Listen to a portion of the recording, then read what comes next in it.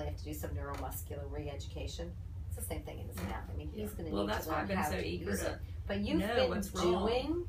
exercises with virtually little to no change not in his really. mouth. Right. You know, if I put a cast on your arm and sent you to PT, you wouldn't get a lot out of it. I don't understand why Duke wouldn't have seen that. Yeah, that's a really good question. I mean, it's something that I need to follow up with. So, okay. When I first started practicing 35 years ago, there was a debate in the field of, the ENT field about tubes. There were doctors who said, like, every kid in the world got tubes for a while, and then they figured out, well, maybe we're putting in too many tubes, and kids who didn't need them are landing up with, perforated eardrums, or landing up with more effusion or something. So they swung totally the other way. And then no one got tubes, and then there were all these kids who really needed to get like him. He tubes. has an infection all the time. Right.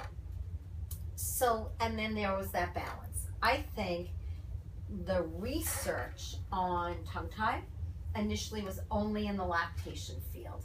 So if you were a baby and you couldn't breastfeed, you had your tongue released. Other than that, it was like, well, if you had no problem breastfeeding, then your tongue must be fine. But that's not true.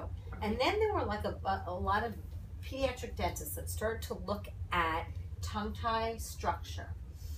So why are there people walking around who have tongue ties who are eating and talking?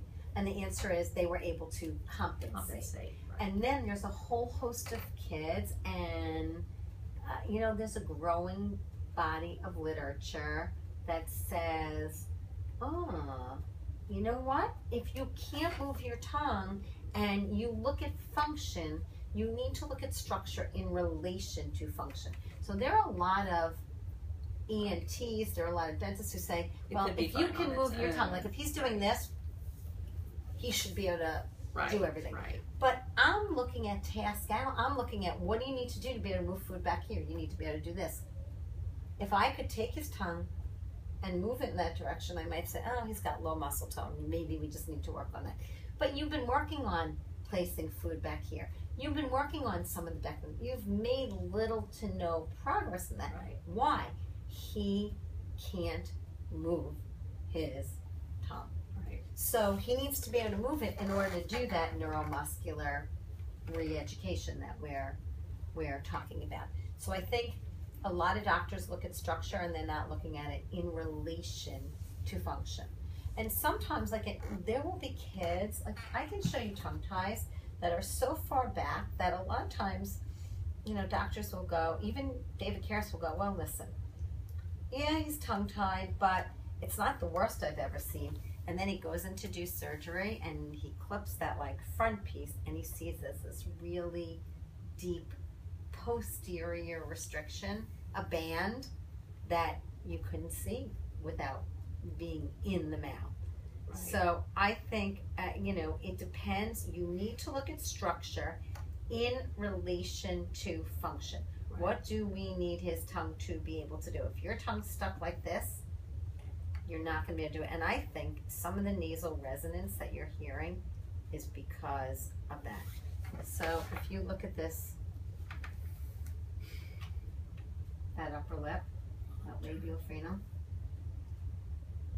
So that's the, that's that upper lip. Okay, right. That's what his upper lip is, a little less, but that's what his upper lip is doing. Right. So if you look at this, I'll show you a couple of tongues. I mean, this is a funky one. That's pulling the middle of the tongue. She can't use the sides. I think that's what Russell's does. My son Russell says for Blair, he says Blair. Yeah. Is that she because probably of that? can't return. So this is a kid who had an older child with major speech issues. So you see this piece of the frenulum, but you see how his tongue is so cupped. So what he needed to have done is that released, and then lateral. That's the one that I was explaining. That that's pretty far back. So when Dr. Karras first looked at that, he was like, well, I need to know in relation to function. Right. His is much farther forward. If you look under the tongue, you see how that's pulling? Right. Right. So the tongue is dumping this way as opposed to this way. Right. Okay? And that's more like what his looks like. And then if you look at this, that white is the frenulum, and that's the cup. His is more humped than welled. Right. Right. So it depends. Sometimes you see the hump, sometimes you see the well. And they come in all shapes and sizes. I mean, again, that's one that's pretty far back, but you can see how it's pulling the tongue into that. Right. Well, and sometimes sometimes when they're really long, that's really a hard one to see. But look at this, because this looks a little like when I lifted his tongue. This is more of a tongue that's humped Right. than a tongue that's welled. Right. How far forward is. That's really more where his is. Right. Okay, so it's really more anterior versus posterior. So tongue ties come in lots of different shapes and sizes, and restricted labial frenulums come in all different shapes and sizes. And if you can compensate, Right. go for it. I always use the example. My husband's a chiropractor. His specialty is sports medicine. He was a chiropractor for the New York Mets in the 90s. He was a chiropractor for the U.S. speed skating team in the Utah Olympics. Those athletes have perfect posture and alignment. You know how many weekend warriors come in here that are playing tennis and hurt their shoulders? Right. So a foot turns out a little bit. So they're asymmetrical. Their bodies don't have to be perfect. And if they can compensate, so be it. It's fine. So if if you're a pediatric PT and you see someone walking and their left foot's turning out, if it doesn't influence their ankle, their knee, their hip, you're not going to say, here's my card. And there are times I watch people eat, and let me see if that's anything. Didn't care, so okay. There are times I watch people eat, and I'm like, how are they eating steak? Because they're like, but they've managed to compensate, and their speech sounds fine. I'm not recommending that they go get surgery. Right. You always need to look at function.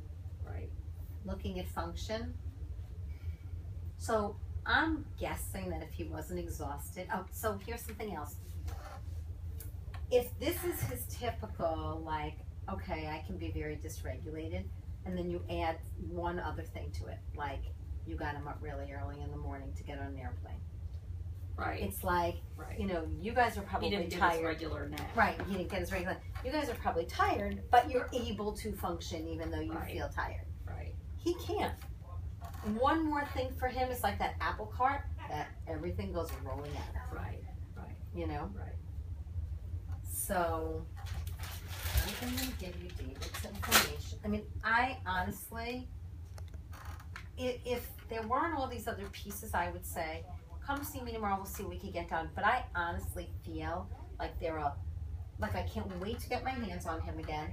But there are lots of other pieces I'd like to see pulled together. Right. And I don't want to see you waste your... I think that makes sense. I'd rather have you do that. And if I hear from Aileen or from, then I will absolutely, call your cell phone and say, here's her contact information. And we're totally available.